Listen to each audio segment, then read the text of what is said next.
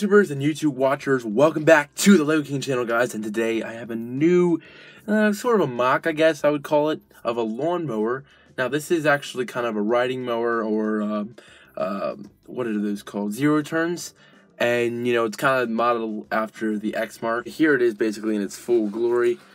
Just spinning it around, you can see the different kind of parts. This is a mock that I kind of put together over some time, maybe a couple hours, I forget. But just thought I'd show you guys this because I thought it was pretty cool. Now here obviously is where the guy would sit. You know, there's a chair right there, and you know, the handles to move the whole thing. And then I guess this is the brake system, I believe. Didn't have any space, I'm pretty sure, to put the deck down with the lever. Didn't have any space to put that lever in.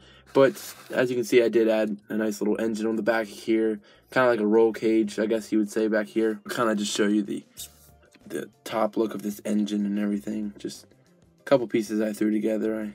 Some hinges here to give it a little bit more of texture and some vents.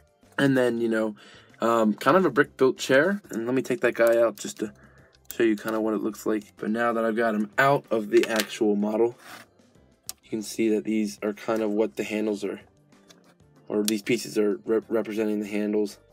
So with those kind of out of the way, you can see the chair.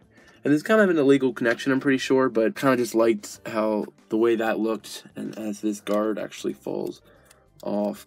Put these in for the handles, kind of like a couple of hammers and some lightsaber hilts with a couple of wrenches thrown in, just to kind of make it look like he's working the thing. For the smaller wheels, I don't know if it's an illegal connection, but just kind of used a couple different pieces to make that design or that kind of feel or look of the whole thing. You got your little fire hydrant top right here with a 1x1 clip and then a crowbar, and then you attach it to here because the inside of this piece actually has enough room to go over top of one of these small wheels. So obviously it doesn't spin, but it kind of gives the look of the actual thing a little bit better. So that's a really cool feature, in my opinion, to this model. Over here, as you can see, there are a couple of wheels, and flipping it on its back side, or the bottom of it I should say, there are 4 wheels here, which are kind of, you know, there on the actual model. And then over here, I put a guard that's attachable and detachable.